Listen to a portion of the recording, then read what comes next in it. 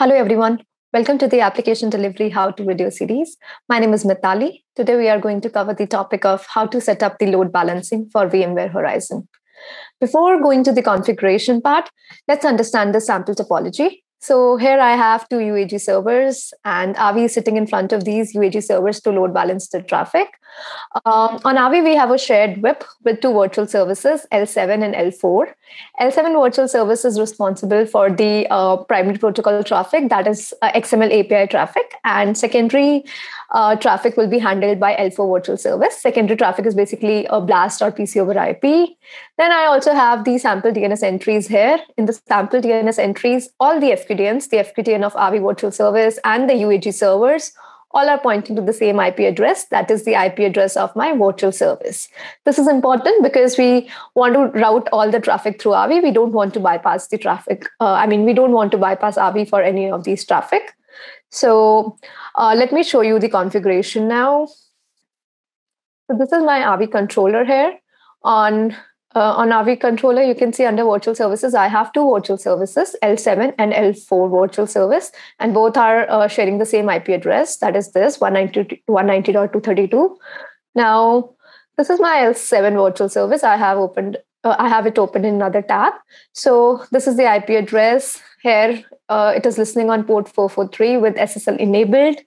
The application profile is this, secure HTTP VDI. This is important. Then we have the pool. Pool is a representation of my backend servers. That is my UAG servers. So under pool settings, we have the load balancing algorithm. It could be least connection or round robin. And then this is the monitor to monitor the health of UAG servers. If UAG servers are down, then we mark the UAG servers down so that we don't send the traffic to those UAG server. Then SSL needs to be enabled and the SSL profile we need to mind. This is system standard here. Under servers, we need to mention the IP address of our UAG servers. So these are my UAG servers here. Once this is done, then we have to bind the SSL profile to the virtual service, and the proper Horizon certificate needs to be installed and bound to the virtual service. After this, we need to go to policies. Under policies, we have to go to HTTP request, and here we have to create the policies based on the host header.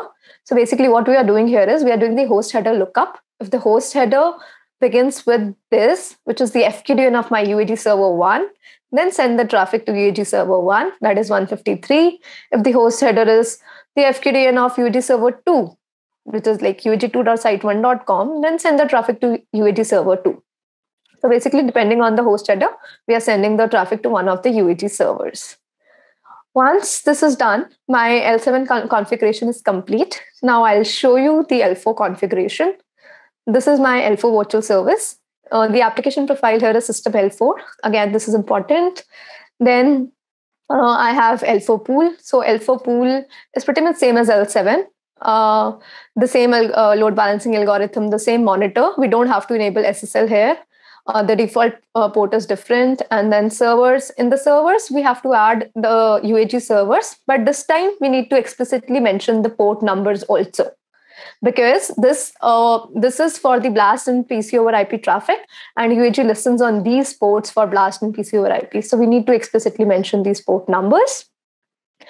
Then on virtual service configuration, under service port, you have to switch to advanced. Right now, I'm already under advanced, but you'll get the option here. Instead of switch to basic, you'll get switch to advanced. So you have to click on that. Then you'll get this. And we have to enable all these ports with both TCP and UDP as well, with the proper UDP profile. Then the last configuration entity is the data script. So here I have a data script already bound, and this is my pool here. We have to bind it to the L4 pool. And then this is my data script. This data script is there in our KBs. So basically we are checking the port here, and based on the port, we are sending the traffic to the UAG server with the proper port. So we are doing the port translation, and we are selecting the UAG server based on these ports. Okay, so this is pretty much it with my Avi configuration. Now let me quickly show you the UAG configuration as well. These are my two UAG servers, this one and this another one here. So on UAG, we have to see a few important things like this is my PC over IP URL. It is pointing to the IP address of my Avi virtual service with the custom port at 5001. So on UAG server 2, it will be 5002. Similarly, blast here is pointing to UAG server 1 FQDN with 4001 port here.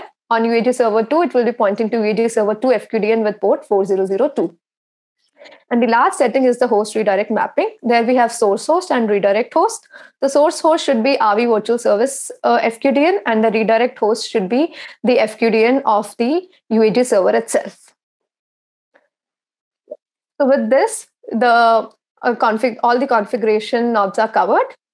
Thank you for watching this. Please do watch the other exciting videos of this how-to series. Thank you.